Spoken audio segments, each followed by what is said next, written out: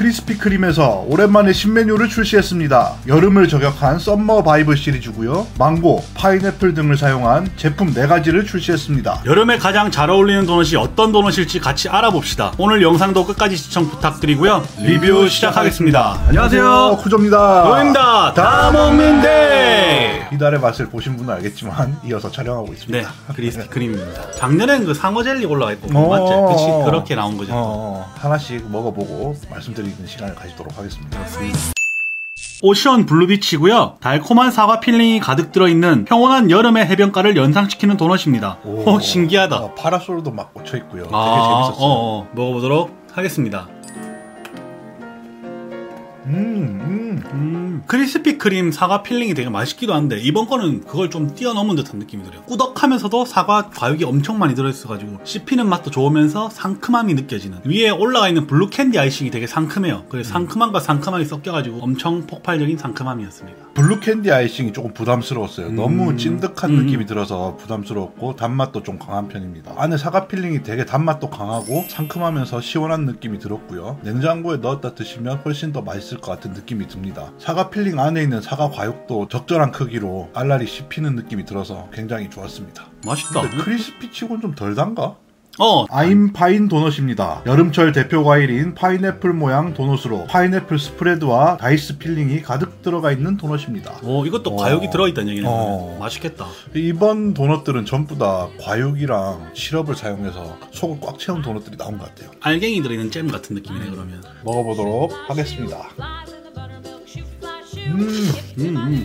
파인애플 맛이 확실하게 느껴지기도 하고요. 거기 안에 달달함이 추가돼가지고 약간은 파인애플의 단맛을 극대화시킨 맛? 저한테 조금 아쉬운 게 있다면 너무 꾸덕하기도 하고 초콜릿이 좀 찐득한 편이라가지고 초콜릿과 도넛이 합쳐지니까 너무 꾸덕해가지고 그게 조금 아쉬운 감이 있긴 한데 스프레드나 다이스 필링은 정말 맛있는 것 같습니다. 맛은 약간 로센의 파인애플 맛, 그거의 약간 고급 버전 그런 느낌이 받았습니다. 안에 다이스 필링이 파인애플 주스 그 맛이 나고요. 전체적으로 파인애플 맛이 상당히 강합니다. 역시 냉장고에 넣었다 드시면 여름에 굉장히 시원하고 즐겁게 먹을 수 있는 맛 같고요. 단점이 있다면 너무 찐득하고 너무 꾸덕해요. 그것 때문에 호불호는 있을 것 같습니다. 천장에 달라붙는 듯한 느낌? 그게 조금 아쉽다. 썸머 스위밍튜브고요. 바다 위에 떠있는 빨간 튜브를 표현한 수박 캔디 맛 도넛입니다. 우와, 큰일 났다. 수박 캔디 맛 도넛? 수박 못 먹는데 큰일 났다. 괜찮다, 난 좋아한다. 이거가. 니는 좋아하는데 나는 못 먹는다고, 수박을. 자, 수박을 못 먹지만 최대한 기분 좋게 먹어보겠습니다. 먹어보도록 하겠습니다.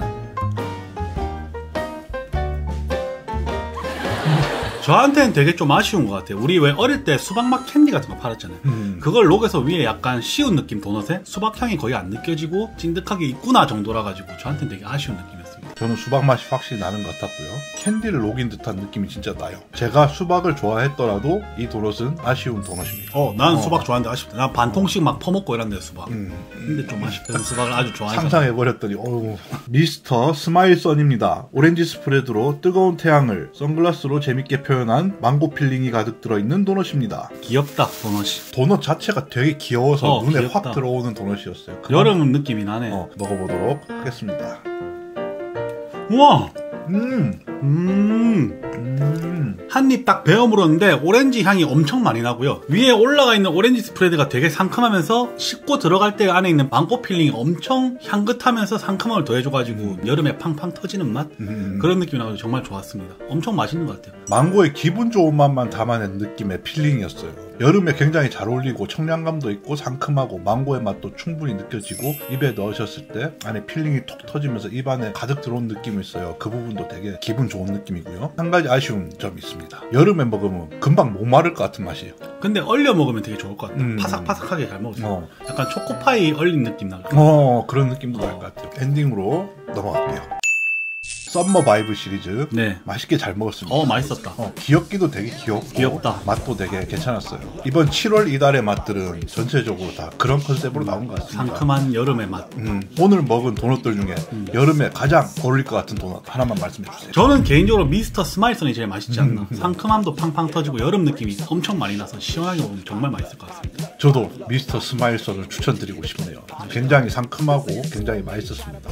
여름에 당 충전하면서 약간의 에너지도 없고 커피로 입가심도 할 수 있는 굉장히 좋은 오후 휴식용 디저트입니다. 또 다음 달에 이달의 맛으로 찾아올 거고요. 나왔으면 좋겠다. 크리스피 크림. 그러니까 저희 구조 영재 영상이 좋으셨다면 구독과 좋아요, 알람 설정까지 부탁드리고요. 또 며칠 있다 뵙겠습니다. 쿠바. 야 오랜만이다 크리스피. 맛있네. 미스터 스마일썬 진짜 맛있네. 수박. 수박은 근데 내가 먹어도 맛이 없다. 수박은. 수박 너무했다 수박. 일단은 너무 잘 먹었고 다음에 또 봬요. 바이바이. 바이바이. 상큼하네요 또 여기도. 뭐라 하노? 눈 찔렀구나.